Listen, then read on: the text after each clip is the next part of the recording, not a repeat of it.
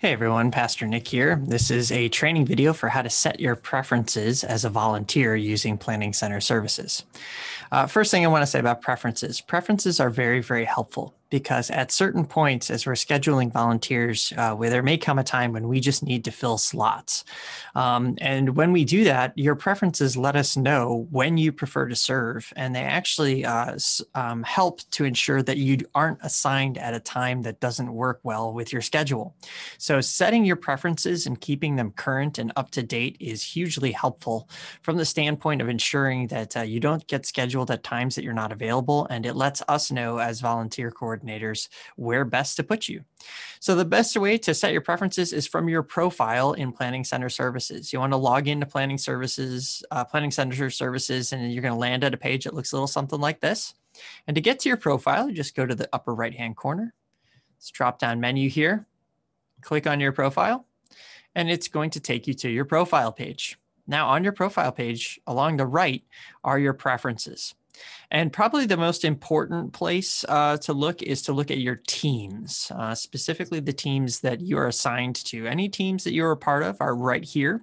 And this is probably the best place to set your preferences. You'll notice along the right-hand side, there's a little drop-down menu. So for the greeter team, right now it says, you can schedule me at any time as often as needed. While that sounds nice, practically, that's a little hard to do because we do know that you have certain preferences and times that you're available. So be as honest as you can be with us on this. What you want to do is click the drop-down menu and say you prefer to only serve at the 8:30 service. You'll notice that there's two service times here. Uncheck the 10:30 box. Say, I only prefer to serve at the 8:30 a.m. service. But specifically, I would prefer to serve as a greeter only on specific weekends. And so what you can do is you could say, I only want to serve as a greeter once a month, twice a month, 3 times a month, or every other week. Or if you really want to have the max amount of control, you could say, I prefer to be a greeter only on the first and third weeks of the month. So you can go down here to where it says choose weeks. And then you say, I only want to be a greeter on the first and third, maybe even the fifth weekend of the month. Once you click those, and you're set to go. It says, so you'll be assigned as a greeter at the 8:30 service, first, third, and fifth weeks of the month. Now say as an usher, you say, as an usher, I prefer to serve at the 8:30 service, but on the even weeks, the second and fourth weeks of the month. Again, same process. Go down here, uncheck 10:30. So you've only got 8:30 selected. Say I wanted to choose the weeks. And here I would really only prefer to serve on the second and fourth weekends of the month. Good to go. And there you are.